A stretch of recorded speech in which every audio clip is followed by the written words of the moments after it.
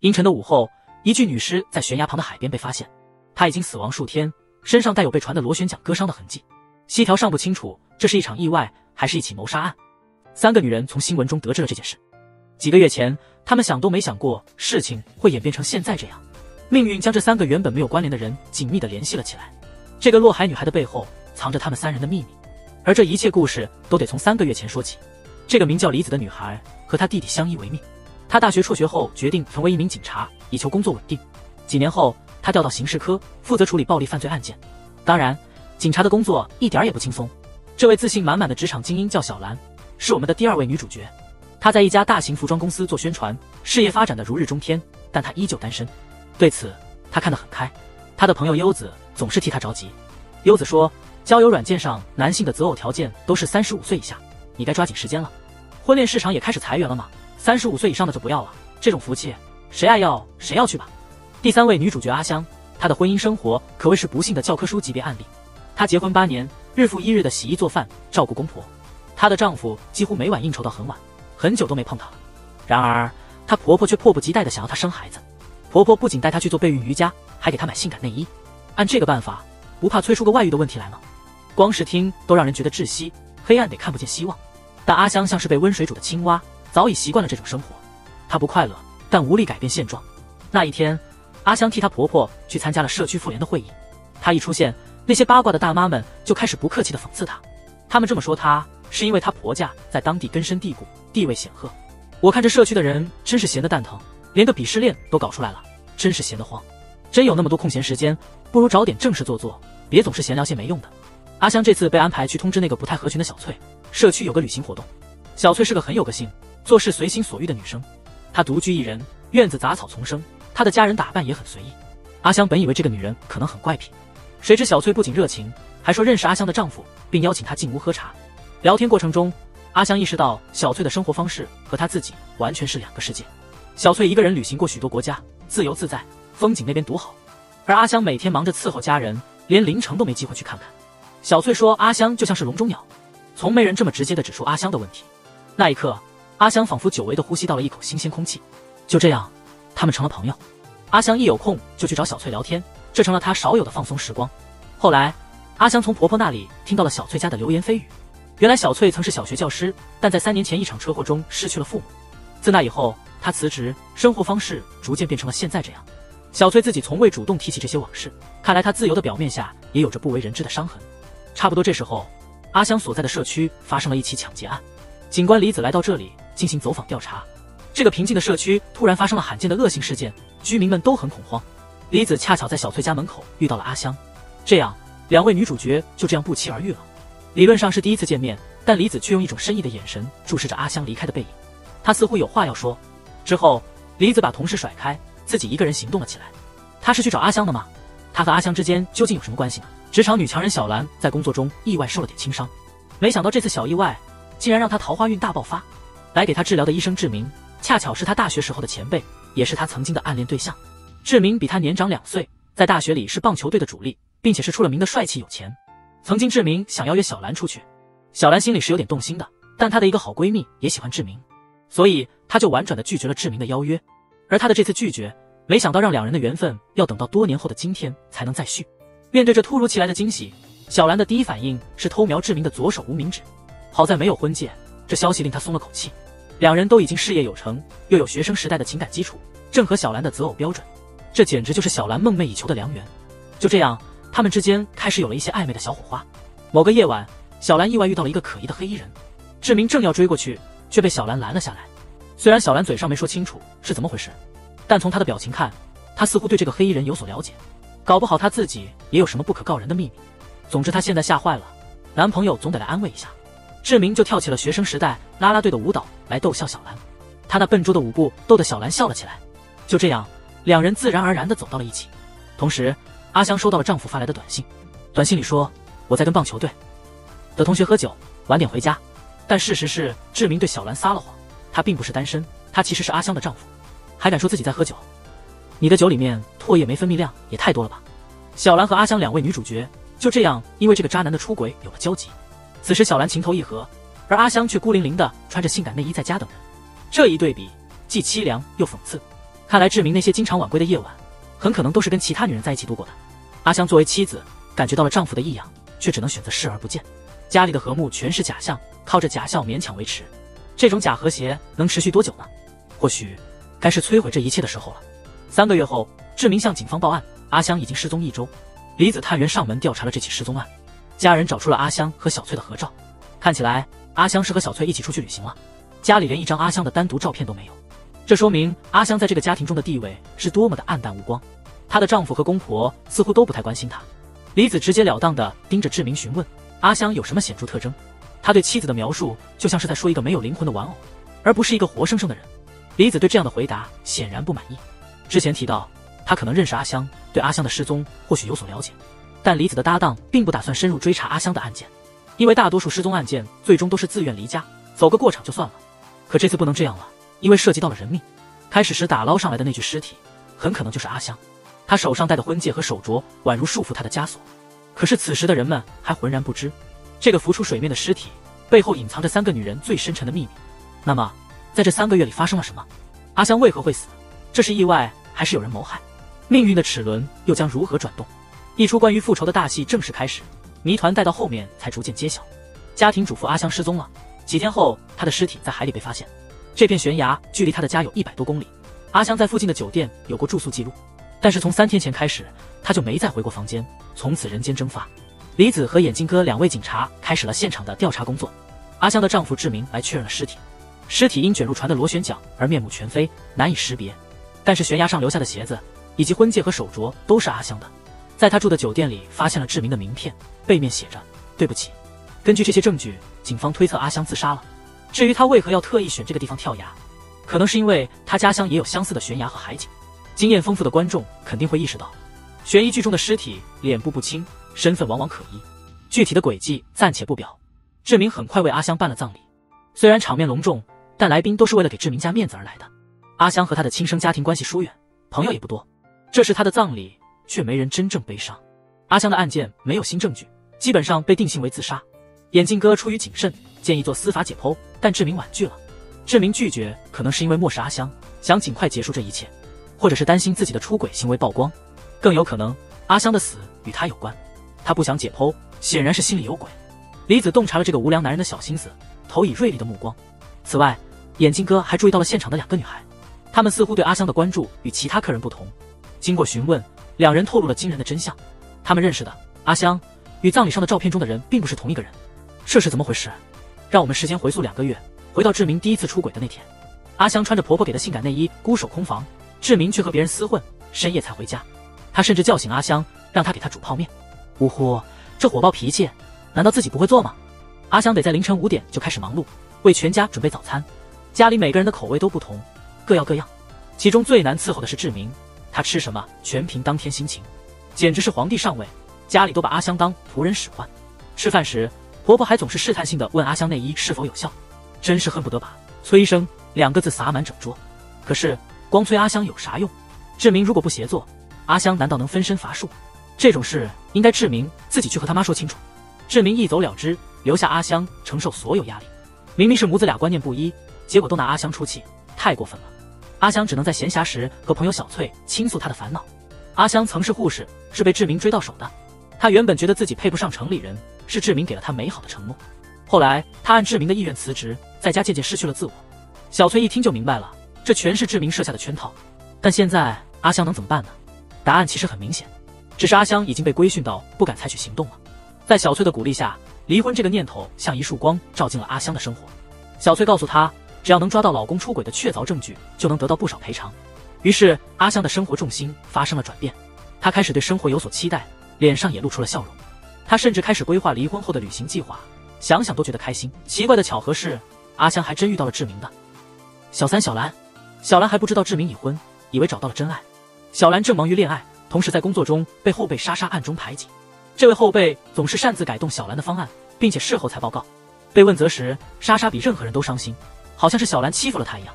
最终莎莎悄无声息地发起了一次重大行动，她直接绕过小兰，极力讨好客户，成功将方案替换为自己的。小兰质问时，莎莎又是一顿哭泣，让人误以为小兰妒忌心强。结果小兰竟然被降职到后勤部门去了。莎莎还讽刺说，哎呀，以后缺纸了还得麻烦你呢。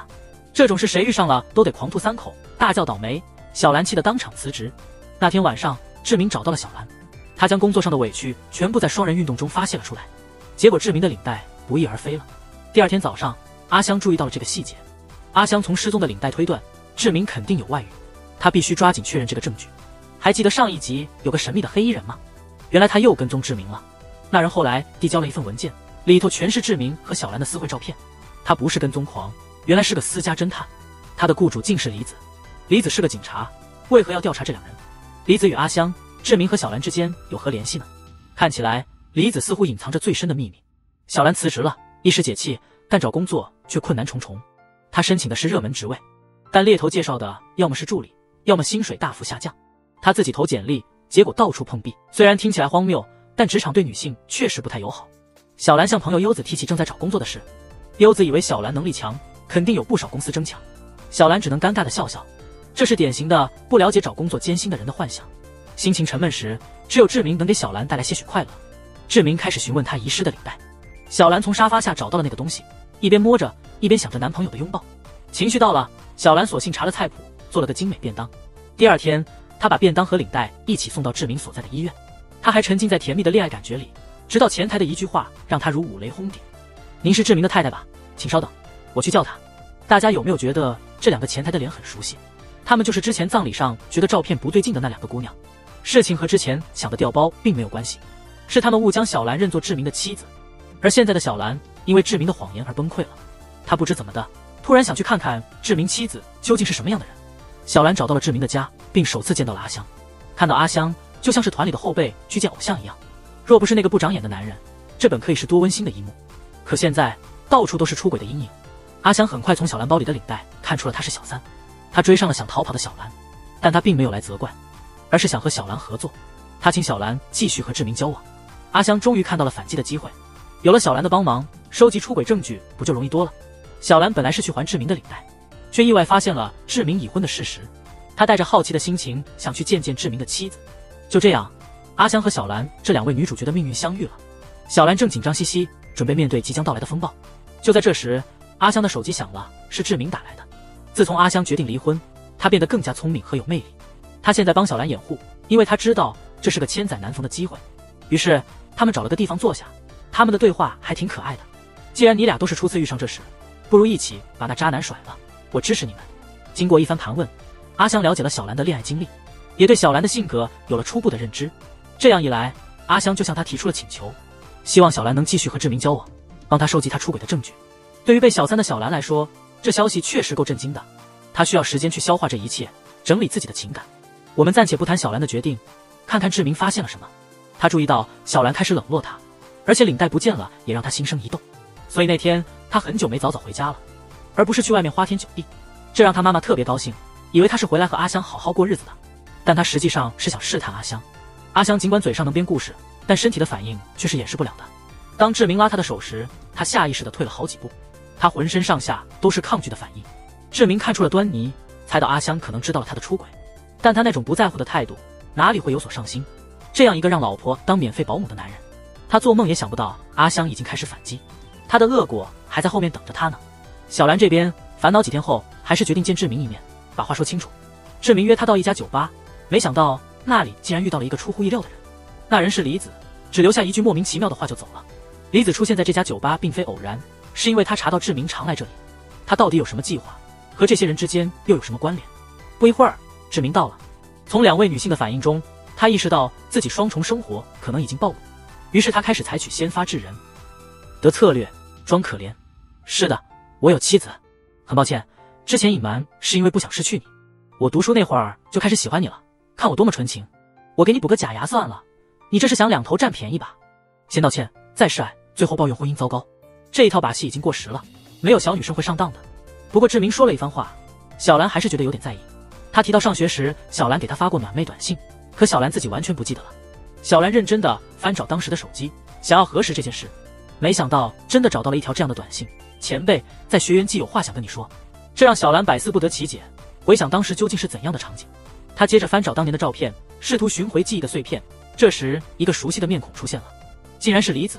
那时候的他还青涩稚嫩，和现在的警官形象大相径庭。小兰终于回忆起了这段被尘封的往事。李子是她社团的师妹，当时对于那个校园宠儿志明，小兰并没有太多好感，反倒是李子对她情有独钟。因此，小兰打算帮李子一把。她在志明单独约她10晚聚了，并试图为李子创造机会。所谓的学员季有事要说的短信，实际上是李子想告白的暗示。可是之后呢？学员季上到底发生了什么？李子的告白成功了吗？她为何突然从学校消失？好像有一股无形的力量在阻止小兰打开记忆的大门。正当小兰沉迷于往事之时，阿香的突然造访打断了她的思绪，这让小兰不得不将注意力拉回到现实中。还有那烂摊子的小三，问题得解决。跟阿香的简短交流之后，小兰看到了一个被婚姻束缚已久，为了解脱不惜采取任何手段的女人。虽然阿香再三强调不用对她有愧疚感，但小兰是个有良心的正常人。为了减轻自己的愧疚，她愿意帮这个女人摆脱苦海。几天后，当志明再次向小兰示爱并承诺要离婚时，她没有反驳，而是顺着他的话接了下去。只是志明此刻还不知道，这不是情感升温的前奏，而是暴风雨来临前的宁静。阿香这边虽然整治渣男的计划让她心情爽朗，但阿香注意到好友小翠的行为有些不寻常。小翠平时乐天派，偶尔会蹦出些悲观的想法。她说自己去旅行，其实是在选自己死后安息的地方。她希望自己能在一个陌生的地方安静的离世。有次小翠喝多了，开玩笑似的跟人说起自己的后事。阿香想给小翠做点吃的，却发现她的冰箱里空无一物，毫无生活气息。阿香开始担忧，小翠可能还没从父母去世的打击中恢复。她甚至怀疑小翠可能真的想要自杀。阿香只有小翠这一位朋友，现在小翠遇到难题，她应该找谁求助呢？这时，她想到了新认识的小兰，原来的妻子和情人竟然成了这么奇妙的朋友。要不是那个渣男的出格行为，他们可能也结不了这段缘分。小兰分析说，如果小翠真的有危险，还是应该去找警察。于是她带阿香去了警察局。就在那里，李子再次遇见了小兰。膝条薄健，大骨宽，高桥良民。这次小兰认出了李子，主动打了招呼。这3个女人终于正式聚齐了。李子是个神秘的警察，身上背负着多年的秘密。他的出现让这场戏剧向着一个意想不到的方向发展。2个月后，阿香不幸坠崖身亡，葬礼已经举行，警方基本上认定这是一起自杀事件。但是阿香的婆婆突然想到了一件事情。阿香在考虑离婚后去哪里旅游，曾经拿回来很多旅游宣传册，结果她婆婆误以为阿香在计划家庭旅行，所以她得出结论，还想着去旅游的人不会自杀。阿香的死有蹊跷。志明觉得他妈妈有点无理取闹，既然警方都确定是自杀了，还纠结什么？大家还记得吗？上次葬礼时，志明就不同意验尸，现在他又避免谈及阿香之死的疑点，看来他肯定知道些什么。阿香的死可能真的和他有关，但婆婆似乎没理解儿子的话，她还在不经意间透露信息，提到阿香有个朋友叫小翠。如果志明真被关了，这位母亲该得个牺牲私情的奖。阿香一走，这家立刻变得面目全非。以前家里干干净净，现在门口竟堆满了垃圾。原来家务全是阿香一人在做，大家根本不爱干净，只是擅长利用人。看着他们家内斗，我心里竟然有种快感。最好他们全都自食其果，没一个有好下场。李子和眼镜哥接到线索后去拜访了小翠，但小翠家没人，邻居说她去国外旅游了。小翠常常旅游是常事，但她没参加阿香的葬礼，这不像她会做的。那小翠去了哪里？她发生了什么事？家庭主妇阿香和独居的小翠偶然成为朋友，但阿香发现小翠乐观外表下有着消极的心，她甚至有过轻生的念头。为了小翠的安全，小兰带着阿香去了警局。他们在门口正好碰见了刑警李子，3个人就这样会面了。李子是小兰学生时代的师妹，她很佩服小兰，但因为一些原因，她没打招呼就退学了。他们今天才又聊上天。现在李子听了阿香有关小翠的事，可惜目前没有足够的证据让警方介入，他只能建议阿香去多陪陪小翠。如果能找到小翠感兴趣的东西，或许能让她重新热爱生活。受此启发，阿香开始想尽办法让小翠开心。她做牛排、看电影，还计划旅行。要是有人这样对我，我肯定乐坏了。但小翠对这些全都不感兴趣。她明白阿香是好意，但阿香越努力，她越感觉不舒服。为了让阿香放轻松，小翠就带着阿香去了附近的公园，并分享了自己的故事。小翠从小家庭很幸福，但一次车祸让她失去了父母。正是在这片草地，她最后一次见到了母亲。自那以后，她就陷入了深深的悲伤之中。她曾经有个深爱她的丈夫，但车祸之后，丈夫的关怀让她感到愧疚。她现在的感受和阿香努力讨好她时的压力一样。最终，小翠离开了丈夫，辞职，成了一个人。她用父母留下的遗产四处旅行，但走得越多，她越觉得世界也就那样。不知不觉，她开始质疑生活的意义，这就是她变得厌世的全部原因。小翠告诉阿香不用再为她操心，这不是吃牛排看电影能解决的问题。她希望阿香好好照顾自己，毕竟逃离不幸的婚姻，迎接新生活才是最重要的。小翠说的对，阿香一回家，新的问题就来了。公公即将晋升院长，志明也会升官，婆婆马上就开始摆架子了。志明呢，好像这事跟他无关，只顾玩手机。老婆被训得像孙子，你却连个屁都不敢放。我这火爆脾气，真想把他的手机砸了。志明其实是在向小兰报喜，说自己要升官了。难道为了庆祝，他要找小三庆祝一番？小兰本不想搭理他，但他答应阿香要找到志明出轨的证据，所以还是去了。这次见面给了志明编故事的机会，小兰心里也有了变化，让观众感到焦虑。他想，志明还记得多年前发给他的短信，这份喜欢或许不全是假的。那时候李子喜欢志明，小兰想帮他，就约志明出来。志明发现赴约的不是小兰，很失望。志明后来把当初的心情告诉了小兰，在这些甜言蜜语下，小兰竟开始动心了。他这么想，工作和感情总得有个能靠的，职场上受骗，感情上也失望，得给自己留个后手吧。这时候他感觉志明对他或许是真心的，又想到志明将升官，阿香坚决要离婚，他真的考虑起了上位。即使感情真假难辨，至少跟了志明，钱跟地位不愁了。但我觉得这姑娘还是太天真了，别再做梦了，求你了。就算想图钱，也该找个好点的吧。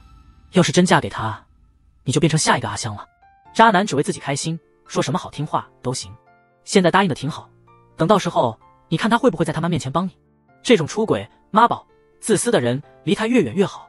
真爱生活，千万别遇到这种人。其实小说里小兰帮阿香就是想爬上位，剧中还试图探讨职场女性的难题。我原本以为可以改进小兰的角色设定，结果看来我想的太美了，算了。小兰有了私心，决定加快离婚进程。她很快安排拍下自己和志明进酒店的照片，发给阿香。志明夜不归宿，第二天阿香就拿照片来质问了。有了确凿证据，只要志明点头，阿香就能赢了。但志明怎么可能轻易让阿香掌控局面？他不但抵赖出轨，还拒绝离婚。最可恶的是，连婆婆也来帮腔了。这也证明了志明跟小兰说会离婚完全是谎言。小兰想要上位，简直大错特错。这家人的倔强比厕所的石头还硬，估计就算当场抓到也能找借口。小兰提出私下解决不了就走法律程序，但阿香似乎有所顾忌，没同意这个方案。这让小兰很生气，她想知道阿香到底想不想离婚。正当两人争执时，李子出现了。原来阿香之前也找过李子谈过她的私事，李子这次来不是看热闹的，而是带来了个大胆的计划。小兰想要上位，但位置被阿香占着。阿香想离婚，但志明不让她走。如果阿香消失，这个僵局不就打破了吗？所谓消失，并不是让阿香去死，而是换个新身份。那第三个位置由谁来提供呢？不难猜出，这人是小翠。想结束自己生命的小翠，愿意牺牲自己，让阿香以她的身份活下去。小翠无工作，无亲友，只有巨额遗产，是个完美的替身。在李子的策划下，一场假自杀行动开始了。一个刑警竟然策划了这样的行动，他为什么要为这些人做这么多？他自己又有什么打算？同时，夜晚，一位神秘女子出现在阿香家门口。这个女人是谁？一个秘密交织的大戏正在暗中上演。1个月后，阿香的尸体被发现。现在看来，死者很可能是小翠，而这一切的幕后指挥就是刑警李子。这就是为什么眼镜哥一直怀疑阿香死亡的真相，而他一直尝试消除他的疑虑。现在，眼镜哥发现小翠失踪了，而且葬礼上不仅小翠没出现，连阿香的家人也没来。他认为不管关系怎样，至少人去世了，应该来露个面。于是，眼镜哥开始了对阿香原生家庭的调查。阿香的妈妈住在乡下的一个破旧公寓里，她不在家，邻居就开始跟眼镜哥大倒苦水。邻居说阿香妈妈的私生活很乱，邻居们都不太理她，还说阿香和她妈一个模样，都不是啥好货色。这番话让人意外。现在这个总是受婆家欺负、柔弱的阿香，很难让人联想到这些事。这就引出了一个新的疑问：这两家的社会地位差距这么大，阿香名声也不好，她是怎么嫁进志明家的？虽说阿香自称是志明追的她，但她会不会有什么不为人知的秘密？她为何如此坚决不愿打官司？难道和她的过去有关？这时，警方又找到了新证据。有人目击，在阿香自杀前，有个男人找过她。监控显示，那人正是志明。警方认为，志明找过阿香后，阿香就自杀了，志明有嫌疑。再考虑到他之前拒绝验尸，志明的嫌疑更大了。这正中了几个女人复仇计划的下怀。3个女人，一个想离婚却离不了的家庭主妇，一个渴望上位、寻求富裕婚姻的小三，还有一个孤独、厌世的富婆。为了实现他们各自的幸福，李子将他们聚在一起，提出了一个大胆的计划：身份互换，伪造自杀。只要阿香死了，小兰就能上位。当然，真正死的将不是阿香，而是想结束自己生命的小翠。李子这话一出，阿香和小兰都惊呆了，这不就是在教唆自杀吗？作为守法的好公民，他们从没想过会有犯罪的那一天，更不用说这计划还是一个警察提出的。李子平静地阐述了他的想法，但现在无论怎么说服，阿香和小兰还是不愿意参与计划。要让本来守法的人犯罪，显然需要更有力的理由。对于阿香来说，她不能接受朋友为她牺牲生命的想法。她认为只要让小翠重拾对生活的爱，这个计划就会不攻自破。然而，小翠明显是深度抑郁症，她的思维方式已经与常人不同，光靠说教是没用的。她真正需要的是专业的医生和治疗，但她这么执着于死亡，估计也不会配合治疗，过程可能更加痛苦。小翠知道阿香不容易被说服参与假自杀计划，所以她动了些心思。她竟然透露了阿香讨论离婚计划的视频。如果志明知道所有出轨的证据都是阿香设的局，那阿香想要的离婚赔偿金肯定泡汤了。为了促使阿香迅速做出决定，小翠还特地去拜访了志明。当然，她没有背叛阿香，只是想稍微威胁一下，让阿香感到危机。最后，两姐妹又坐下来好好的谈了谈。阿香追求的是自由，小翠也一样，只是她觉得自由在天堂。阿香出于为你好的原因去劝说小翠，但她认为的好并不是小翠心中的那样。明白了这一点后，阿香决定满足小翠，让她早日享受天堂的安宁，得到真正的解脱。阿香也会帮小翠活出一个精彩的人生。就这样，阿香正式加入了伪装自杀的计划。现在就差小兰。那么小兰的动力从何而来呢？别急，总会有自找苦吃的渣男出现帮忙的。起初，小兰想搞清楚志明为什么就是不肯离婚。阿香一语道破了她的疑惑。毫无疑问，绝对是这样的。志明已经很久没有碰过阿香了，难道他还能守身如玉？就算他没有恋爱，也没有约会，他肯定也是某个风俗店的 VIP 客户，不然他那么多夜不归宿的时间都干嘛去了？难道是在挤痘痘？听了这个消息，小兰决心要抓住志明的把柄。她不费吹灰之力就揭穿了志明的谎言。他明明是去和美女会面，却谎称和朋友喝酒。但小兰撕看志明的手机后，发现那女的确实只是个客户。志明辩解说他撒谎只是因为不想让小兰担心。然而，小兰一旦怀疑，就该意识到志明不值得信赖，因为小兰心里对志明已经没有了信任。志明都能背叛小兰，怎么可能没有其他的女人？如果和他在一起，这种怀疑将会伴随小兰一生。精神上的煎熬远超过财务上的利益。可惜小兰还没想通这一层。她追问志明为什么不肯离婚，志明的回答就像是烘焙出糖果一般圆滑。他说他要升官了，离婚时机不好，需要等待，但他却说不出要等多长时间。我在想，不论何时，抛弃原配娶小三都是不光彩的事。他根本就没离婚的打算。小兰决心要改变现状，变得更加坚强，希望他能早日摆脱那些恋爱中的幻想。如果放不下，不如就当做是去享受一顿大餐吧。摆脱渣男才能迈向幸福的第一步。这样，伪装自杀计划需要的4个人就齐了。在李子的策划下，一场严密的计划正式启动。这一天，婆婆像往常一样对阿香指手画脚，她还说要第2天去神社祈祷怀孕。阿香笑着回应说非常期待明天，但只有她自己知道，她期待的是自己新生的开始。当婆婆离开后，阿香也悄然离家，她带上了少许行李，做出一副突然决定出走的样子。她到了伊东，后来被发现尸体的地方，在一家酒店用假名登记了入住。接下来，她要在那儿住上大概1周的时间。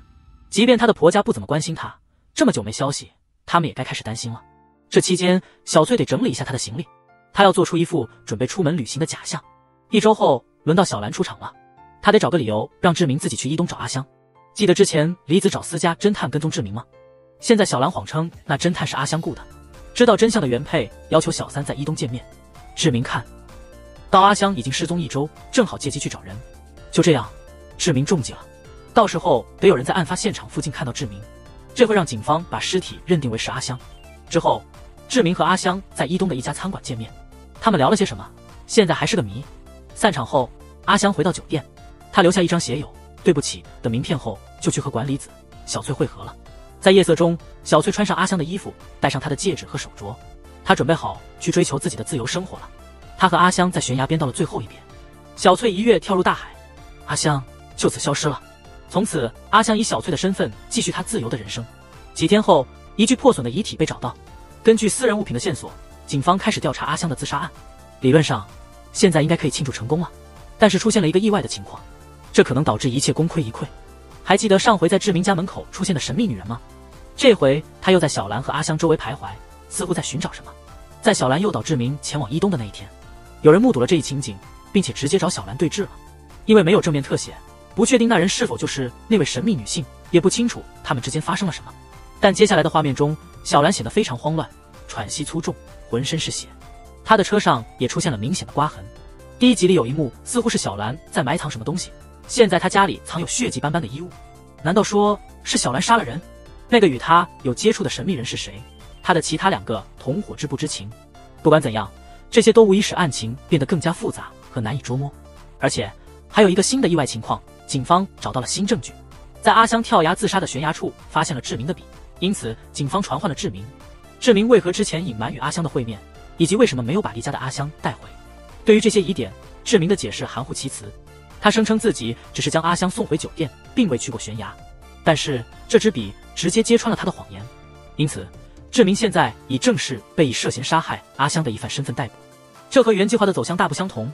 如果志明被捕了，小兰怎么能如愿以偿呢？从全知视角来看，我们知道小翠跳崖与志明无关，那这支笔究竟是怎么回事？看森井亚纪的表情就明白了，他是这整个计划的幕后主导者，他肯定有没告诉其他人的秘密。仔细想想，李子都做了些什么？他一开始就认识这些人，他还安排侦探揭露志明的谎言，他的布局早在那时就开始了。他策划了伪装自杀的计划，阿香得以重获自由，小翠得到解脱，小兰也能得到那个渣男。那么李子能得到什么？仅仅是助人为乐的名声吗？他还有更深的算计，他真正的目的是复仇。如今李子的秘密终于揭露，伪装自杀的计划已经顺利进行。想要结束生命的小翠自愿扮演阿香赴死，阿香将用小翠的身份开始新生活。你可能会好奇，身份能这么轻易就替换吗？这样草率的处理就算了事？实际上，故事发生在80年代，那时的网络和侦查技术并不发达。放到现代，这计划显得不合逻辑，因为现在无处不联网，到处都是监控。阿香现在假扮小翠，只要不涉及刷卡签字，一般不会露馅。但有个镜头挺滑稽的，阿香坐在200平方米的沙发上，仔细看着小翠的护照，那么清晰的照片，你还让我信他们是一个人？这非得眼瞎了才认不出来。总的来说，时代背景的变化使得剧情的核心设计站不住脚，我们就图个乐呵吧。但电视剧确实对一些情节进行了调整，我也好奇结局将如何，让我们一起期待后面的剧情会有什么惊喜。上一集里，警方在事发悬崖找到了志明的钢笔，加上志明询问时的种种含糊之处，他被正式以谋杀嫌疑逮捕。实际上是李子故意放那儿的，因为眼镜哥还在怀疑阿香的死不是自杀，所以他索性就捏造了一个嫌疑人。当志明被洗清嫌疑时，警方也就不会继续追查他杀的可能性了。真是个聪明的心理战术。可怜的志明却对一切都浑然不觉，他无法解释钢笔的存在，于是律师给了他一个主意，那就是编一个新故事。反正阿香已死，那晚的事没人能证明。嘿，你确定吗？还有几个活生生的人能作证呢？按律师的建议，志明编造了一套说辞。他说那晚吃过饭后，是阿香要求一起去悬崖的。阿香不想离婚，用自杀来威胁，结果一不小心真的滑下去了。志明因为不想惹事，所以才一直隐瞒。这种情况难以评断，我只能说，没有全知视角就别玩小聪明。这样志明是在给自己挖坑，任何新的线索都可能让他栽跟头。那我们就等着看他怎么出丑了。志明被捕的新闻一出，小兰被震惊的不行。原本以为事成之后渣男就是他的，怎么人家突然就被抓了呢？他得马上去找主谋李子弄清楚状况。虽然李子之前嘱咐不要3人见面，但小兰还是去了李子家附近。李子本来要给弟弟送泳衣，结果在路上被小兰拦下了。没办法，李子只能草草找借口说请了假。他还特意让小兰把车停在远一点的地方，以免引起怀疑。李子把钢笔的事向小兰解释了一通，可小兰反而同情起志明来。小兰说：“你怎么能这么对他？他多无辜啊，会被舆论抨击的。”他甚至还怀疑李子是不是故意针对他，因为李子曾经喜欢志明。他猜想李子是不是因为嫉妒他得到了志明？那渣男只有你视若珍宝，脑子不好使也得有个度吧。其实小兰最近神经兮兮的也是有原因的。志明被逮以后，他曾跟朋友优子倾诉，结果优子只是爱看热闹的，好多老同学都在好奇小兰当小三的事儿，就连好朋友都不真心了，这谁受得了啊？但话说回来，这事儿又能怪谁呢？不还是因为小兰自己想往上爬？我再说一遍，远离渣男才能幸福。现在李子没跟小兰计较那些乱七八糟的话，反而安慰她，因为李子明白小兰为什么心乱，家里还藏着一包沾血的衣服呢，这谁能不心神不宁？没错，小兰可能涉嫌杀人的事，李子是知道的，虽然具体的情况还没说清楚，但李子建议小兰找机会去露营，趁着篝火把那衣服烧掉。就在这时候，一个不请自来的人打断了他俩的谈话，竟然是眼镜哥。他是来打听志明的情况，因为志明在去伊东之前见过小兰，但这屋子里有2样东西绝对不能让他看见，一件是沾了血的衣服，另一件就是李子本人。李子分析的头头是道，嘱咐小兰快去开门，别让外面的人起疑心。眼镜哥没有搜查证，小兰大可不必让他进来，门口解决就行。等会儿对方问什么就答什么，别多说废话。李子拿起鞋子躲进浴室，接下来就得看小兰的表现了。小兰一股脑儿把志明去伊东之前的行为告诉了眼镜哥，这些都是之前假装自杀时候编排好的，可以放心说。眼镜哥又问起志明离开后小兰干了啥，小兰肯定不能说自己去杀人了，他只好说他回家了。但不晓得是不是他迟疑的神态被眼镜哥捕捉到了，他提出想看看他的车。这下子麻烦了，因为李子要送给弟弟的泳衣还在小兰车里，他急忙向小兰要了备用钥匙，待会儿得赶紧下楼销毁证据，同时也得依靠小兰拖延时间。在电梯里，眼镜哥似乎随意地聊起了小兰和志明是同学这回事，还问小兰有没有想过嫁给志明。小兰其实心里一惊，只能尽量少说话的敷衍过去。最后小兰编了个理由说家里忘了关火，又上去了一趟，成功帮李子争取到时间。李子安全离开后，小兰就把眼镜哥带到车边，他对车拍了好几张照片，还问到了车后的划痕。那些划痕是小兰疑似杀人时留下的，虽然他现在临时编了个谎话过去了，但谁知道将来会不会事情败露。这趟下来眼镜哥可是收获不小，了解到了小兰的车辆信息，如果后面发现小兰有嫌疑，他就能通过监控查清小兰的行踪，到时候谋杀的事情怎么瞒也瞒不住了。汽车的线索无疑是个随时可能爆炸的炸弹。李子假装若无其事地找到眼镜哥，顺道试探了一下他。眼镜哥仿佛变成了侦探，开始分析起案情。首先他觉得小兰的表现有点不对劲，因为她显得太平静了，毕竟他的出轨对象疑似谋杀了妻子，常人怎能保持这般冷静。接着他开始怀疑阿香死亡的案件本身也有疑点。眼镜哥感觉到了不对劲，就好像尸体在向我们做自我介绍。这不单是因为尸体周围散落的私人物品，还因为志明在事故发生前刚好和阿香见过面，也许是这个原因让志明误以为遗体是阿香的，所以才没有进行尸检就急忙火化了。那个悬崖那么高，下面还有许多尖锐的石头，如果是头部先着地落下，即使没有被船的螺旋桨割到，尸体也会损坏严重。这些巧合似乎都是有人特意为了引导我们而设置的，要么尸体的死亡原因不是跳海自杀，要么死的人根本不是阿香。李子听了这些分析，真是吓出一身冷汗。他的分析居然都对了，幸好现在尸体已经化成灰烬，无法再查了。身边有个中年柯南，真是麻烦不断。但是真的就此死无对证了吗？眼镜哥边剔牙边思考，突然灵机一动，还有一个地方可能留有 DNA， 那就是卷入尸体的渔船。那艘渔船因为事故导致发动机故障而送去修理，一直没再出海，很可能还残留着尸体的碎片。此时法医科的同事向他点了点头。眼镜哥知道真相即将水落石出，李子这边还不知道眼镜哥已有的发现。事情还没完，他的身体似乎也出了问题，他痛苦地倒在地上，有人出现给他递了药。从地毯的图案判断，他应该是在自己家里。他不是只有那个上小学的弟弟吗？这个帮他的显然是个成年人，那这人是谁？这个人在李子的计划里又扮演了什么角色？终于可以高兴地庆祝了，小兰女士要和那个渣男说再见了。之前小兰为了他的钱，明知他不是好人还要跟他在一起，现在是什么让他醒悟的呢？当然是志明那些让人无法接受的行为。真是太开心了，我又能大声骂那个渣男了。大家准备好坐垫和瓜子，咱们这就开始。先让我们回到几天前的情景。在上一集中，因为在悬崖上发现了志明的钢笔，嫌疑被逮捕了。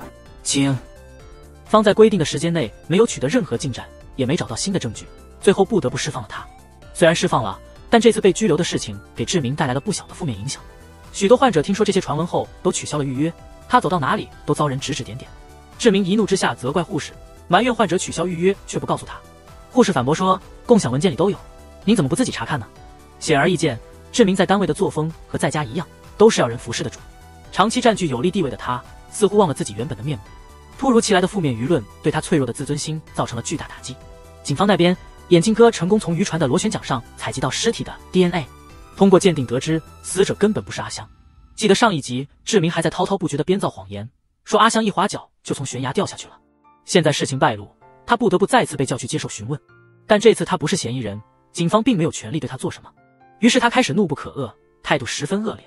李子看志明生气了，马上追出去，趁机再给他一击。李子悄悄地靠近他的耳边说，这场局你还高兴吗？志明一听就明白了，悬崖上的钢笔是李子放的，目的就是要整他。他立刻跑去提醒小兰，死的人不是阿香，并且李子可能有问题。但他不知道小兰和李子是一伙的。小兰说她大学后就再也没有见过李子，而且那支钢笔可能是阿香放的，不一定是李子干的，别多心。但从志明的反应来看，李子为什么要报复他，他心里应该有数。他究竟做了些什么天怒人怨的事情？别急，他迟早会自己坦白。小兰这边最近日子过得并不好，因为无论他做什么，脑海中总是会浮现出鲜血和尸体。这让他既无法专心找工作，也提不起兴趣去勾引那些渣男。这个意外的命案的真相还没有揭开，但对小兰而言，眼下的处境显然和他最初的期望大相径庭。他原本以为能借此上位找到幸福，谁知却日日生活在恐惧之中。阿香变成了有钱人，但他发现富裕并不如想象中那么快乐。他得用假身份生活，为了不暴露身份，无法与人正常交往。他只能在做 SPA 时和店员聊天解闷。店员都看出来了，他这是因为没有朋友，感到孤独。他没办法逃出家庭的牢笼，却陷入了谎言的束缚。这里我得说句话，上集中小翠的护照还是他自己的照片，这集突然变成了阿香的。看护照的编号和有效期明明是同一本护照，这是怎么办到的？自己打印一张照片订上去的吗？总之，这个剧情 bug 我们就当做笑话忽略掉吧。现在，阿香和小兰都意识到实际得到的和他们想象的有出入。就在这时，志明告诉小兰死的不是阿香。这么重要的身份暴露的事，李子竟然没主动告诉他们，而且他们联系李子也总是联系不上，这让阿香和小兰心里开始有了疑虑。他们不清楚李子的真正目的，难道他只是在利用大家？越想越害怕的阿香和小兰决定到了危机时刻各自逃生。只是他们约定，如果事情败露，绝不出卖对方。小团伙因为李子的失信就要解散了，而李子自己还不知道另两人的计划。李子其实并不是故意失联，他的健康状况越来越不好，已经需要频繁请假。还记得上集最后有人给他端药吗？这集就要揭露那个人的身份了，这是个剧情大反转，请大家看到最后。阿香决定出国逃跑，但他订机票的举动引起了警方的注意。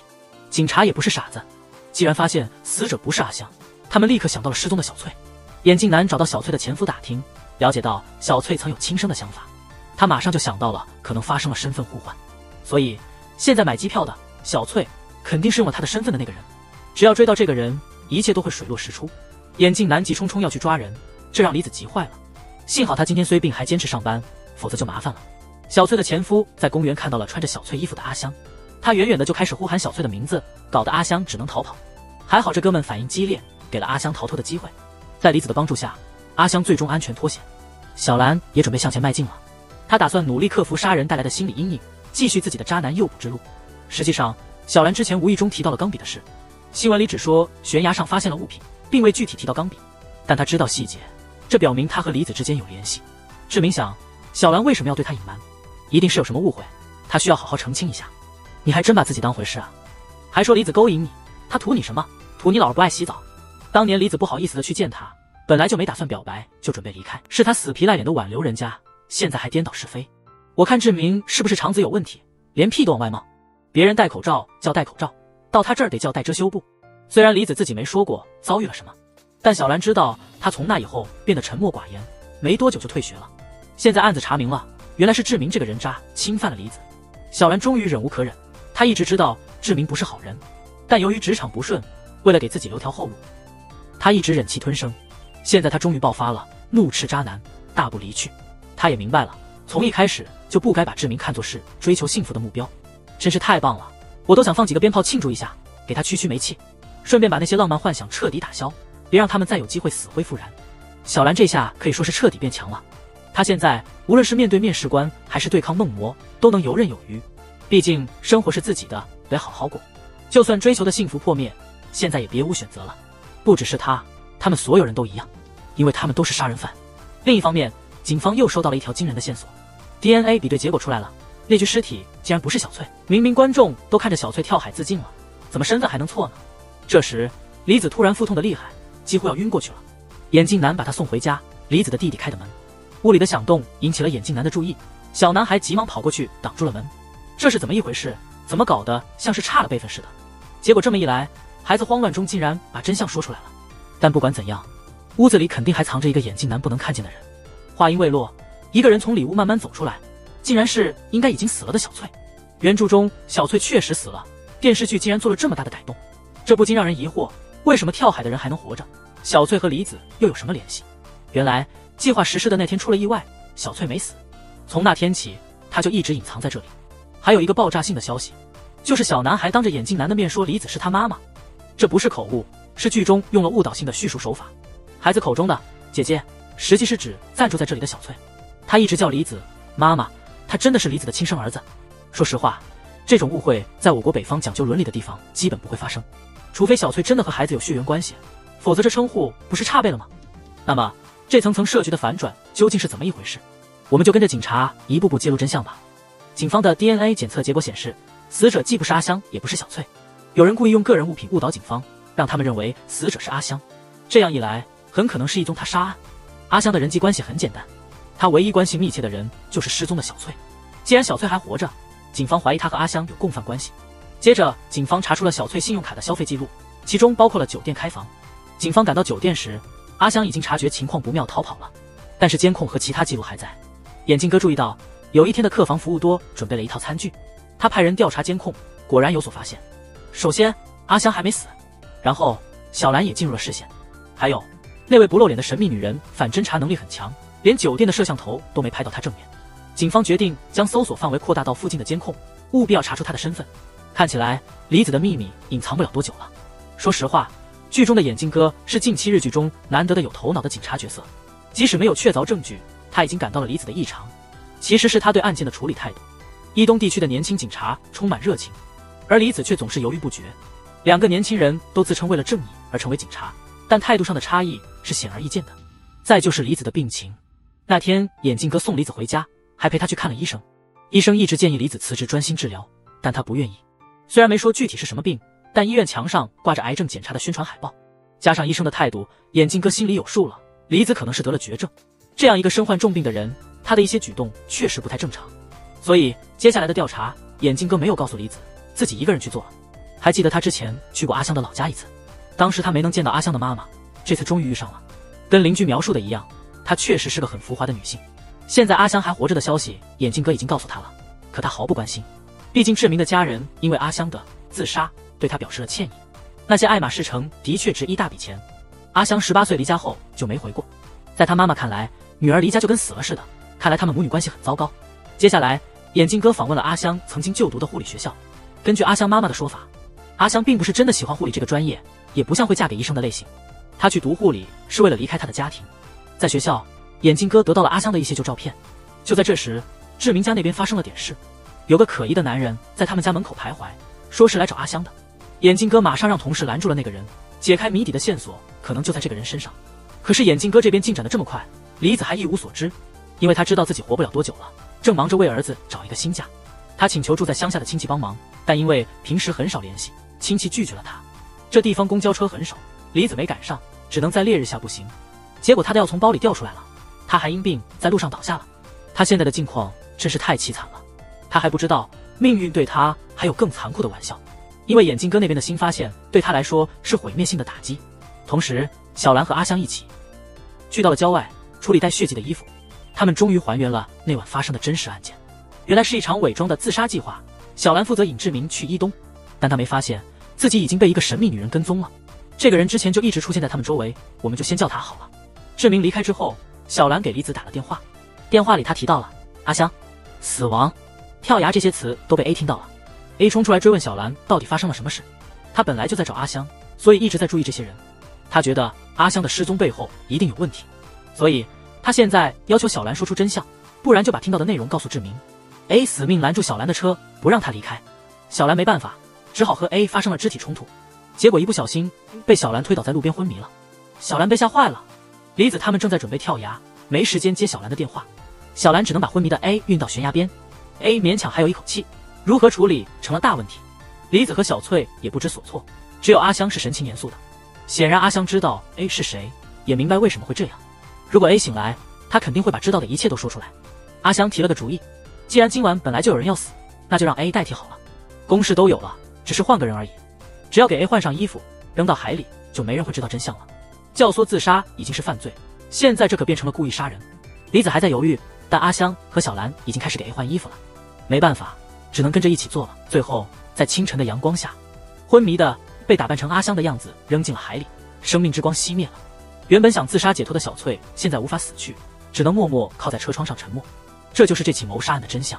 现在，小兰和阿香去到僻静的地方，挖了个坑，烧掉了 A 的衣物。但小兰还有个疑问没有解开 ：A 手上的戒指，那是留在小兰车上划痕的原因。戒指内侧刻着“阿香”3个字。阿香和 A 到底是什么关系？这件事怎么会发展到现在这个局面？现在，阿香也无需再隐瞒了。在跳动的火光旁，他开始慢慢讲述真相。原来，真正的阿香就是那个被丢下悬崖的 A， 而站在他们面前的只是一个假冒阿香身份的人。她的真名叫小爱。与此同时，警方也开始怀疑阿香的真实身份，因为阿香的老家人给的照片明明就是 A， 恰好有个怀疑是阿香朋友的男子来到志明家门口，眼镜哥向他展示了照片，男子确认了照片中的人，他确认照片中的阿香就是他的女朋友 A 是他的女友，已经失联多日。他来到志明家是因为 A 曾提到小爱拖欠了一笔钱不还。还有，警方找到了一个惊人的线索，之前监控没有拍到李子的脸，但他们用了好几天的时间排查了所有周边监控，最终揭露了这第三个神秘女人的身份。这样，侦探李子的身份也曝光了。随着他的疑点被警方发现，这些女人的计划难以再保密。在这种情况下，还有什么绝妙的一招能扭转局面吗？说来也巧，真的有一招。小兰在听过阿香的坦白后，最后没有销毁 A 的戒指，而是留了下来。现在这枚戒指可能成为谋杀案的关键证据。小兰提议再次陷害志明成为杀手。家庭主妇阿香透露了一个惊人的秘密，原来她10几年前就经历过一次身份的互换，那个死去的女人才是真正的阿香，而她真名叫小爱。小爱是她妈妈意外怀孕后生下来的。她记得自己的妈妈总是和许多男人混在一起，她也不知道谁是自己的亲爸。她和真正的阿香没有血缘关系，但他们都有同样不堪的母亲。小爱的父母不关心她，连出生证明都没给她办，因此她一直没有户籍，也没能上过学。后来她那不负责任的妈妈把她丢给了患有阿尔茨海默病的奶奶，就再也没回来。患病的老人根本无法照顾小孩，自己生活都很困难。小爱的日子因此非常艰难，她只能在原地等待妈妈的归来，等了整整5年。但年幼的她怎么会知道自己已经被抛弃了呢？长大后，10几岁的小爱和一些街头小混混成了朋友，在他们中间，她遇到了真正的阿香。真阿香为了逃避家庭压力，考进了护理学校，但她从未去上过1节课。在小爱看来，这简直是对机会的极大浪费。于是，真阿香突发奇想，她让小爱代替自己去上课，因为她的同学们都不认识她。就这样，小爱带着紧张的心情踏进了自己梦寐以求的课堂。同学们误以为她是一直没来上课的阿香，热情地迎接了她。而一直以来都不被人需要的小爱，第一次感受到了自己的价值。在学校里，她用阿香的名义学到了知识，交到了朋友，生活也变得光明起来。但过了一段时间，真正的阿香开始向她索要钱财。原本免费的身份体验结束了，想要继续就得付费。为了保持这段不易得来的生活，小爱只能努力打工来挣钱。3年后，小爱顺利毕业了。这时，真阿香提出了一个一劳永逸的解决方案，只要小爱支付她50万元，就可以永久使用阿香的身份。这就是所谓的户籍交易。有朋友可能会好奇，小爱没有户籍，为什么不去补办一个，而是要用别人的身份呢？我做了些调查，补办户籍需要出生证明，还得证明母子关系。像小爱这样被母亲抛弃的孩子，估计什么证件都没有留下，所以补办户籍对他来说可能相当困难。再者，使用阿香的身份，小爱建立了自己之前完全无法获得的社交关系，因此他认为换一个身份就像得到一块巨大的香喷喷的蛋糕一样，小爱可以有一个全新的生活，真阿香也能拿到钱，他们2个人各得其所，简直是完美的交易。这样一来，小爱就变成了真阿香，2人也就此断了联系。直到最近，真阿香通过某些途径发现了小爱现在的生活状况，他发现小爱竟然用她的身份嫁给了一个富豪。这下爱财如命的真阿香肯定要分一杯羹，因此真阿香开始贪得无厌地向小爱索要更多。小爱不同意，而且他决定留在这个地方不离不弃。但是阿香万万没想到，他的这个决定会直接导致自己的死亡。他意外听到了假装自杀的计划，结果在与小兰争执中受了致命伤。现在他已经安息在骨灰盒中了。警方从真阿香的男人那里得知了户籍交易的事情，现在真阿香失踪了，警方很快就把注意力转向了那具未知身份的尸体，而那个伪装诈死的假阿香成为了主要的谋杀嫌疑人。上一集中，警方还发现李子很可能与小兰和阿香是同伙，所以现在眼镜哥决定去找管李子问个明白。李子的健康状况越来越差，病态憔悴，看起来随时可能去世。面对审问，他虽然还能编些谎话搪塞，但他家里还藏着一个难以解释的小翠。其他警察已经开始在附近展开调查。小翠带孩子出门买东西，结果发现自己回不了家，无奈之下，她只好去找前夫求助。巧合的是，她正好被阿香撞见。小翠并没有跳崖自杀，原本她打算找个安静的地方结束生命，因此阿香根本就不知道小翠还活着。现在再次见到老朋友，阿香感慨万千。那么小翠为何最终没按计划去死呢？原因是她得知了李子的状况。李子是单身妈妈，带着儿子生活，而且被诊断出癌症，时日无多。小翠最初只是打算帮助李子，然而在与小孩日夜相伴的过程中，她不知不觉地开始过起了新生活。现在小翠对未来没有太多规划，只想顺其自然。眼前最紧迫的是得想办法避开警察，把孩子安全送回李子那里。李子之前和孩子约定好了一起去动物园，他们选择了合适的时间和地点见面，但不巧，这些谈话全被门外的前夫听到了。尽管小翠当初是自愿伪装自杀的，但她仍然无法接受这个事实。现在，她也有了自己的计划。与此同时，小兰找到了李子，警方已经开始怀疑他们了。这时候，他们更需要一个替罪羊。小兰拿出了真阿香的戒指，打算用它再次陷害志明。李子看了看戒指，觉得小兰的主意不错，值得一试。如果把罪名嫁祸给志明成功，他们就安全了。如果计划失败，李子愿意独自承担所有罪责。毕竟，这个计划最初是他提出的。李子的真正目的是为了报复志明。李子大学时被志明侵犯，从此性格大变。更糟糕的是，他意外怀上了志明的孩子。经历了这些打击后，他不得不退学。他独自生下孩子，并尽力养育他。后来，李子成为了警察，还雇了侦探调查志明。他发现志明仍旧在为所欲为，伤害着他人。于是，他决定用自己的方法帮助志明周围的女人获得幸福，同时也要让这个渣男尝尝苦头。了解了李子的秘密后，小兰更加厌恶志明这个混蛋。她毫不犹豫地立刻行动，当晚就约了志明出来，一边用甜言蜜语哄骗他，一边偷偷把真阿香的戒指放进了他的车里。志明这个满嘴谎言的家伙，今天终于尝到了自己的药。第二天，小兰按照计划去接李子的孩子。阿香和小翠带着孩子按时到了约定地点。李子身体越来越差，静坐都会汗流浃背，行走时的疼痛让他几乎无法忍受。就在这时候，警察出乎意料地出现在他们视线中，原来是他的前夫泄露了信息。今天小团伙的成员都在，一旦被捕就会全部落网。阿香原本有机会逃掉的，但是看到小男孩和倒在地上的李子，他的脑海中闪过了往事。他仿佛看到了自己小时候等待妈妈回家的自己。李子的孩子也在等待他的妈妈。如果现在被抓，恐怕就再没机会兑现承诺了。自打成了阿香，他都快忘了自己真正的身份。此刻他重新感受到了内心的跳动。他不是阿香，他是小爱。小爱拉着孩子向李子跑去，但孩子绊了一跤，引起了警察的注意。生命攸关，小翠也赶来助一臂之力。他们几个人终于摆脱了警察的视线。经过一番躲藏，他们终于甩掉了眼镜哥一伙人。这让眼镜哥更加确信，这些人肯定做了见不得光的勾当。他将这个发现告诉了志明，让志明有线索就通报给他。志明果然有线索。他回想起昨晚小兰突然的态度转变就很奇怪，于是他急忙去车里搜查，果不其然找到了那枚戒指。他气得在车内猛烈拍打椅背。看来嫁祸计划彻底失败了，事情全都暴露。真正的阿香已经安息，而冒牌阿香在网吧里度过漫漫长夜。小翠带着李子的儿子藏匿在酒店里，病重的李子颤抖着写下了自己承认所有罪行的自白书。只有小兰依旧强颜欢笑，维持着日常生活。当朋友邀请他出去聚会时，他还顺势炫耀了自己找到新工作的消息，装得光鲜亮丽，干日常的烦心事只有自己才明白。他知道志明不是好人，却也为了虚荣心想要攀附上位，将幸福建立在别人的评价上，怎能真正感到满足？网上已经热议的主妇失踪案，现在更是引起轩然大波。警方也找到了新的线索，在小兰和志明会面的附近，警方发现了一辆无主自行车，这自行车正是真正的阿香所拥有的。而在路边，眼镜哥发现了血迹 DNA 检测与真阿香匹配，思路逐渐明朗，看来真阿香是在这里遇到了争执。嫌疑人毫无疑问指向了失踪的三人团伙。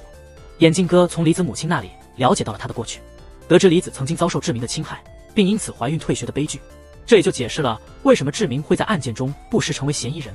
这可能是李子在通过栽赃来报复。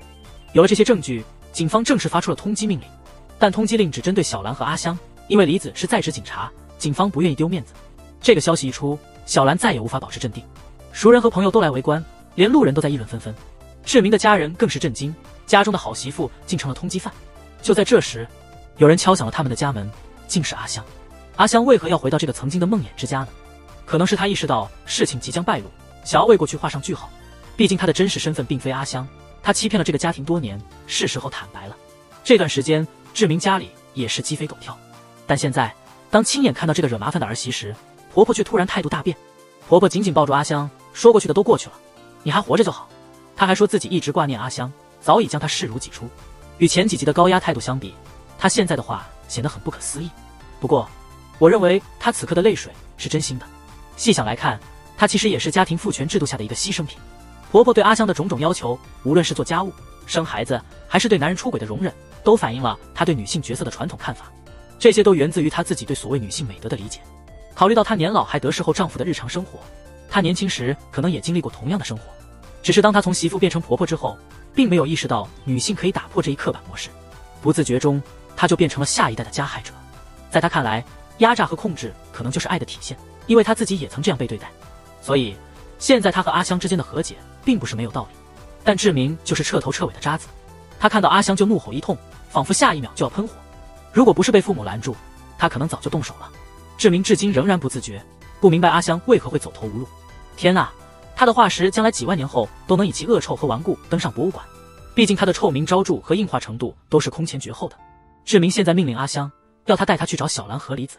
阿香不想出卖伙伴，但恰逢小兰打来电话，手机却被志明抢了过去。梨子又犯病了，药也吃完了。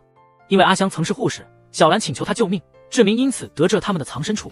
小兰看到梨子虚弱的模样，心里非常难过。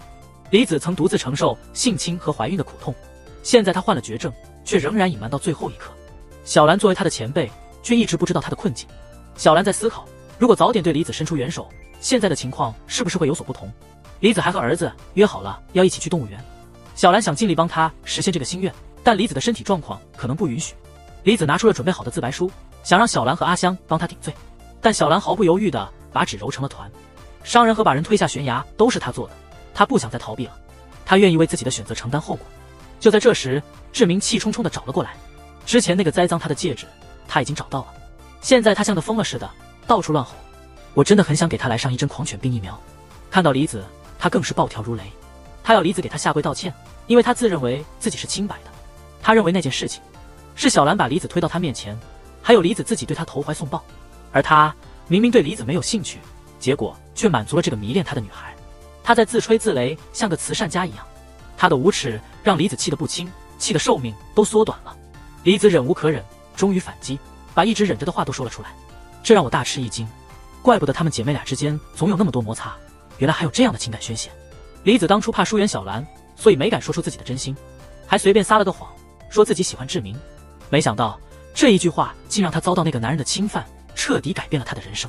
梨子这次的计划其实是要向志明复仇，她打算让志明成为谋杀阿香的嫌疑人。她不能让自己敬爱的小兰前辈的人生被这个败类毁掉。梨子也没有真的打算害小翠，她早就安排好了藏匿之处，只要阿香消失，再用一些误导性证据，警方就可能将志明视为嫌疑人。这样志明一无所有后，他会向伙伴们坦白一切。只是接二连三的意外让计划变得难以控制。那现在还有什么办法可以让这个渣男受到应有的惩罚呢？女孩们拿出了他们的秘密武器，那就是孩子。这段戏拍得很突兀，像是喷嚏没打出来一样。他们告诉志明，梨子的孩子是他当年侵犯他留下的。随后志明意外的崩溃了，开始在地上痛哭道歉。看得出来编剧是显然编剧也是没辙了，不知道怎么收场了。志明的突然改变简直说不通，一个连性侵都不懂悔改的人，怎么会在意一个偶然的孩子呢？以前也没看他对孩子有什么特别的喜欢，如果他真的想要孩子，怎么会连碰都不碰阿香？但编剧偏要说志明意识到了自己的错误，所以他的下半生就得背负这个罪行，这算是对他的惩罚。这惩罚也太轻了点。结局是志明疯了似的去掐小兰的脖子，警察及时赶到，这场闹剧也就结束了。阿香和小兰被戴上了手铐，他们早已预感到这个结局，因此他们出奇的平静。梨子都快昏过去了，眼镜警察一路追查到这里。他作为警察不会放过梨子，但他能理解这个一直生活在阴影里的单亲母亲。最后他帮了梨子一个忙，让她在动物园体面的和孩子告别。孩子虽然没说什么，但他其实心里明白，母子俩痛哭流涕，这一别可能就是永别了。9个月后，小翠整顿了自己的生活，决定领养梨子的孩子，从此她就成了孩子的新妈妈。本来想自杀的人，现在重新找到了活下去的希望，真是意料之外的好事。至此，他们的犯罪行为也画上了句号。总的来说，这部剧改编的还算成功，剧情节奏、悬疑气氛和角色情感都描写的不错，只是对那渣男的惩罚太轻了点，其他还算可以。虽然我个人很希望女主们都能报仇雪恨，幸福的生活，但正如小翠所说，想要夺取别人的幸福，本就是个错误的想法。用犯罪来实现目的，最终只会自食其果。这个结局比起童话来更贴近现实，情感铺垫也很充分，我觉得还算可以接受。就是那渣男受的惩罚太轻，真让人心跳加速。